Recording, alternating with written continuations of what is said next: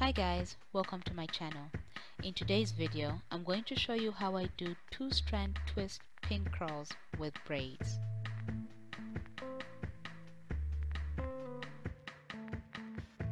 I'm starting with hair that has already been straightened and divided into different sections. Now this part is really up to you if you want to do this hairstyle. For me, I want to create what looks like a mohawk. Hence, I start by creating cornrows along the sides of my head.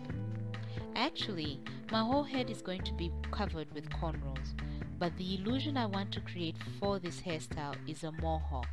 So I'm going to have pin curls running along the middle of my head, and they'll be surrounded by cornrows all along the side of my head. So for now, I'm simply doing a cornrow design I would like to appear on the sides of my head. As I said, this is up to you.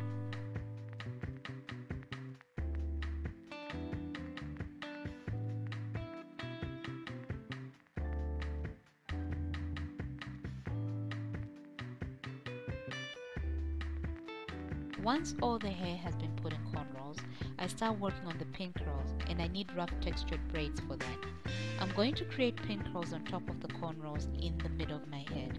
So using a V-shaped hairpin, I pass it a quarter of the way through the cornrow. I then take a folded braid and twirl it a bit to make it thin enough to pass through the opening in the V-shaped hairpin.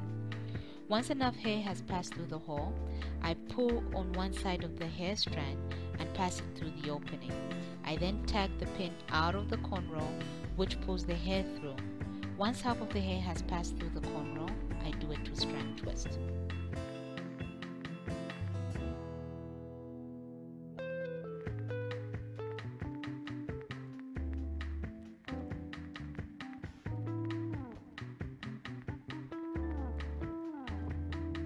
To repeat the process, I pass the V-shaped pin a quarter of the way through the cornrow. I take a folded strand of hair, twirl it to make it thin enough to pass through the V-shaped opening. Once enough hair has passed through the opening, I pull through one side of the folded strand and then pull the hairpin back out of the cornrow to pull the hair through the cornrow until it's halfway.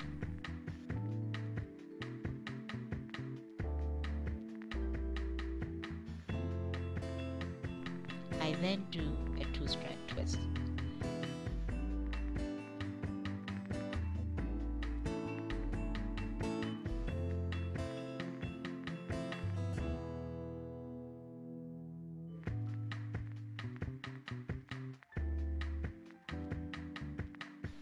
Once I have two 2-strand twists, I twist them together again to make another twist.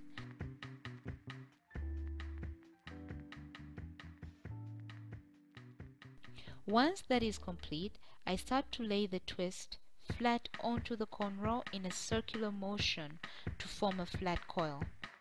I then tuck the end of the hair underneath the coil and away from sight.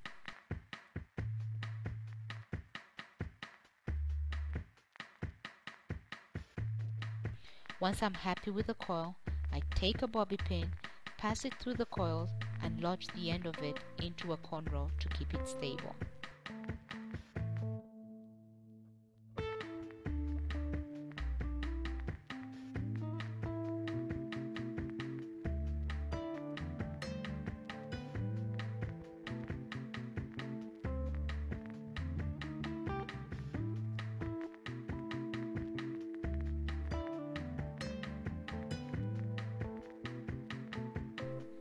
I repeat the same process.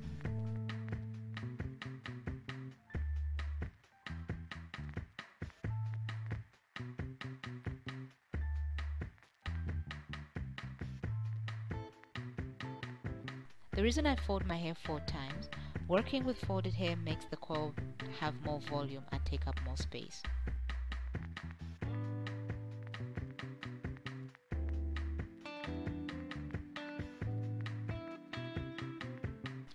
By the way, do the coils as you go along.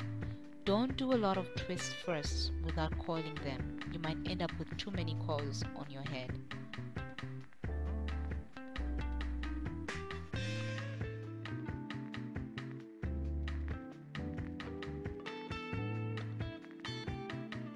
For my actual hair that you can see back there, I simply twist it together with another 2-strand twist, make a coil, and repeat the process.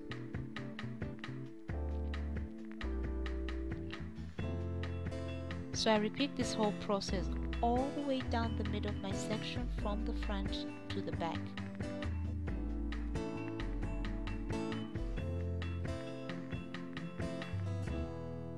And this is the final look.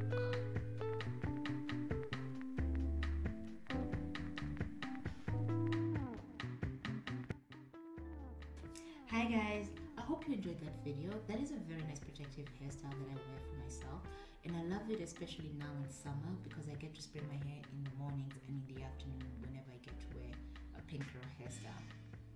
If you do decide you'd like to try this out by yourself or to go to a salon and have somebody do it for you, I have some tips that I think might be helpful.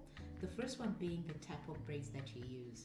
Do not use smooth braids if you have natural hair. Try, if you can, to use rough textured braids, something like MARLEY braids. The reason I say that is the rough textured braids actually have a bit of frizziness, and that blends in quite well with natural hair. At least for me, it blends in quite well with natural hair, especially if you're spraying your hair, because as you spray your hair, it becomes a bit frizzy. So the frizziness actually blends in quite well. That's what I've found. If you're in Namibia and you're looking for MARLEY braids, the 3 places that I know of where you can get them are Simana Naturals Emporium, the Morning Star Beauty Shop, and the Virgin Hair Boutique. Those are the 3 places I know of where you can get MARLEY braids. Secondly, try and get braids that are the same shade as your own hair. When I bought these last year, I could only find black, and my hair happens to be dark brown. The reason I'm saying that you should get shades that are close to your own hair is because as the hairstyle grows older, you can see the different shades. Now on my head, it started looking like as if my hair was dirty, and that's definitely not the look I was looking for. The third point I do have is the tools that you use. For this hairstyle, you can actually use your crochet needle. I do have a crochet needle, but I don't use mine because of that little snag. This part actually seems to snag in my hair, so I guess I haven't yet mastered how to use the crochet needle. But in the meantime, I've mastered how to use the V-shaped hairpin. So if you don't have this, you can actually use this, which you can find anywhere, and it makes it quite easy for you to pull the hair through the cornrows. Ooh, I do have one more point. Wherever you're going to pass the braids through with a crochet needle, make sure those cornrows are very loose. Do not make them tight, make them very loose. Otherwise it'd be difficult for you to pass these tools through your hair. Those are the only tips I can think of. I do hope you enjoyed this video, and I hope you have a lovely day.